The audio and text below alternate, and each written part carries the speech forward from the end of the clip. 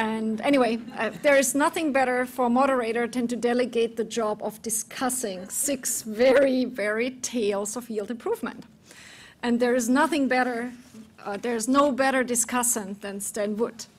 He's a Senior Program Officer, Agriculture Development with the Bill and Melinda Gates Foundation, and I think he'll do an excellent job bringing all of this together, which then leads us to reflections by Mark and Q&A. Thanks, Stan. Please come to the podium, and thank you.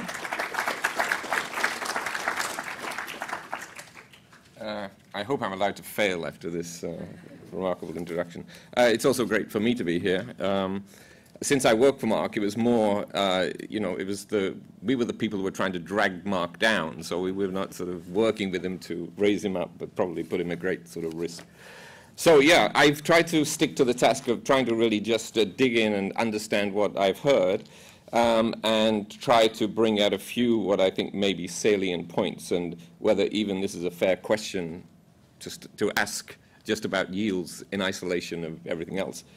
So the first thing I want to is just reflection on Prabhu. I mean, Prabhu's video itself had many of the elements that I think are worthy of sort of digging deep. And one of them, and it's something that we as donors face, and you will, as a policy institution, by the time Prabhu had finished his talk, he had mentioned every particular thing that we see. And this is always the problem.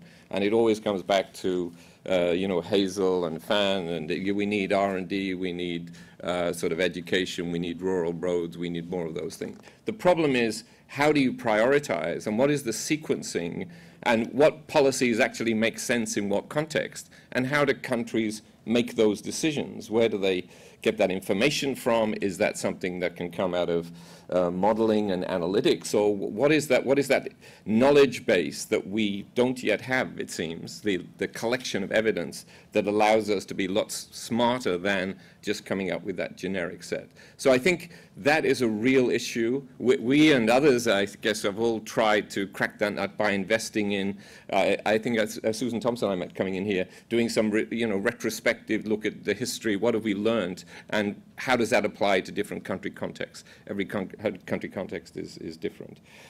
I think it also, and I want to come back to this a little bit, is do we even have also the right tools? I mean, our tools are very inadequate relative to the real world complexity. And okay, they're models, and by definition are simplifications of the real world, but maybe they are too simple to look at the heterogeneity that we heard about before.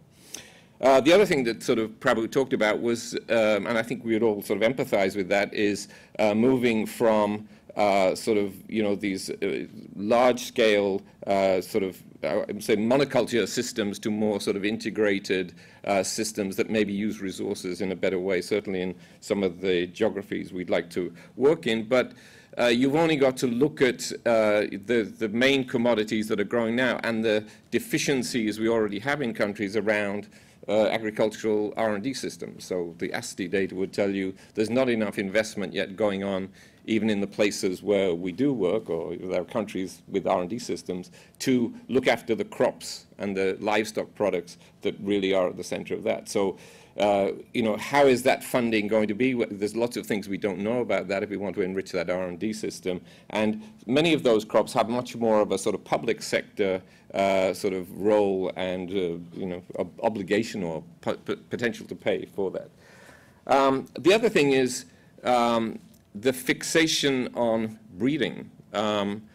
There are many, and I think this question about integrated approach. I mean, if you look at a household survey data, the difference between the yields of the lowest quintile and the highest is probably 2, 3, 4. So it's actually being achieved. It's not magic to get that new. If we could just raise up the lowest farmers to the highest farmers, we don't necessarily. I mean, we always need breeding. That in the end game, that's the long term. In the end game, is the productivity you would get from that genetic gain. But in the short term, we have a big win to make, getting from the lowest average yields to those higher yields that are being. So where is the research that's being done on agronomy?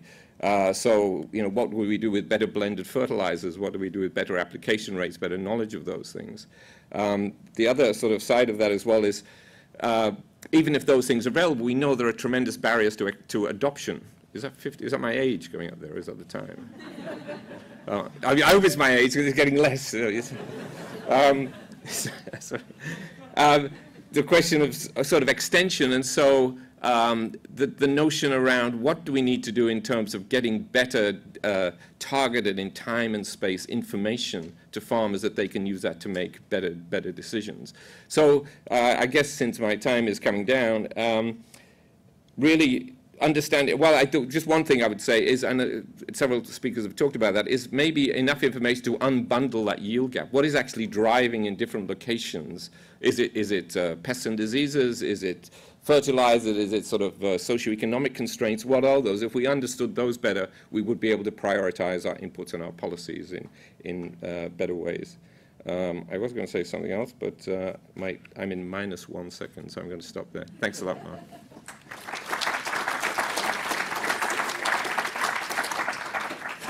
Thank you, Stan. There is a Q&A, and I'm sure you can bring in your remaining points right there.